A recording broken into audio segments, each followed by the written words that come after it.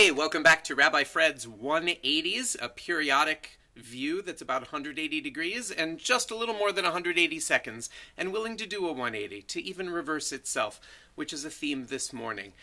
We've been talking a lot about pluralism this year with our amazing Shaliach Erez Golan asking tough questions about modern life in Israel, with the death of noted author Yoram Kaniuk just this week, who was so secular that he renounced his Jewishness on the national identity papers. And of course, just following the elections with the amazing combination of the center-left pluralistic Yesh Atid and the far-right Habayit Yehudi, both around a pro-secular, almost anti-religious agenda.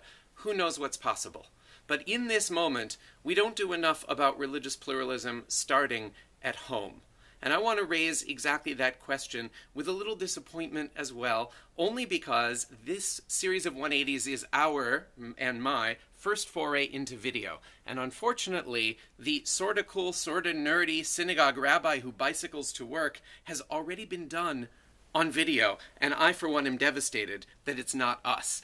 I want you to Google, since you're already online, these words, Rabbi Diva, D-I-V-A, Drama, B-D-S, for Beth David Synagogue, Rabbi Diva Drama. Here it is at 2 minutes, 17 seconds, and you'll see what I mean. This guy's way too cool for me.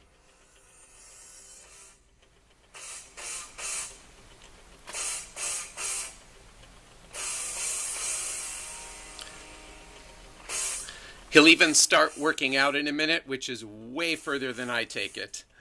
He's a bit more frum or observant than I, but I gotta respect the guy. Really amazing. Check it out. More importantly, this part's cute, but at the 7-minute mark, 7 minutes in on Rabbi Diva Drama BDS, is a truly inspiring segment that shows what an affirming, pluralistic, Orthodox community can look and sound like. I commend it to us. Because with all this talk about pluralism in Israel, we miss how often pluralism begins at home. I want to urge us, as summer comes and we have fewer commitments, to stretch our wings just a little bit. If you have never davened in a modern Orthodox synagogue, assuming that it's a Reconstructionist audience watching this, try it out. You probably will come back to Adat Shalom grateful because of our stance on women and gay and lesbian inclusion and a host of other factors. But I trust you will also leave with renewed admiration for something that they do. Just as I would hope that folks from those communities would come and visit us if we could work out the walking on Shabbos issue, and that they would say, I'm not going to become Reconstructionist, but there's something powerful there.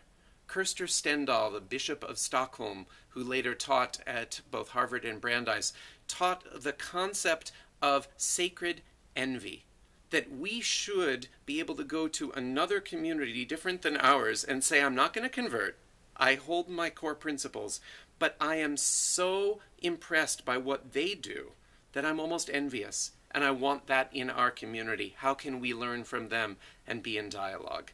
May we have a little sacred envy at some point this summer as we burst open our own sense of pluralism and possibility and move just a little bit more toward the kind of inclusive and thoughtful world we all hope to inhabit.